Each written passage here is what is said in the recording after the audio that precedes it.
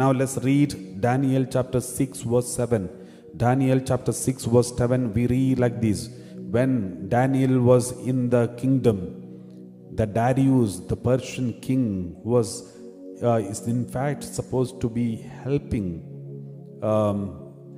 Daniel. We read like this. All the presidents of the kingdom, all the presidents of the kingdom, the prefects and the satraps, the prefects and the counselors and the governors, are agreed that the king should establish an ordinance and enforce and interdict that whoever prays to anyone, divine or human, for 30 days, except to you, O king, shall be thrown into a den of lions.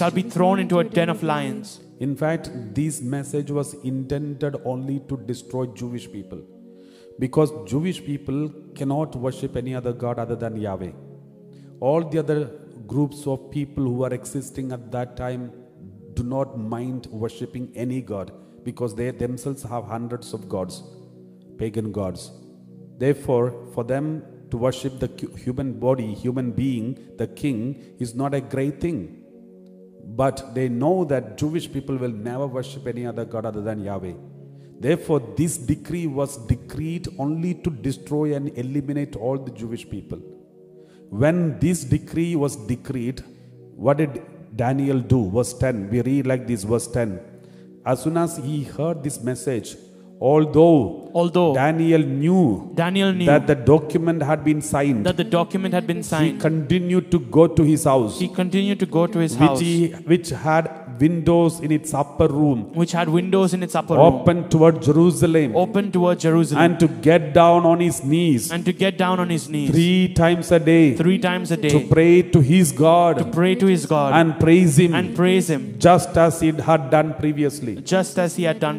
My dear brothers and sisters, in his old age, Daniel was by then, is very old, but still he was not ready to compromise with his faith. The moment he came to know the whole Israel, the whole Jewish community is going to be eliminated, annihilated, the moment he came to know the danger, he knelt down, and as usually he knelt down and cried to the Heavenly Father. He didn't go asking for help, he didn't run after people, he knelt down asking God to intervene and help him, and the Lord blessed him, the Lord protected all of them, and the Lord intervene in the life of Israel. This is what is going to happen. Anyone who is experiencing a life-threatening situation and crisis in your family, the moment it happens in your family, do not run after anyone, do not be panicked, but just kneel down and lift up your hands and worship God. You will see the miracles in your life. Praise the Lord.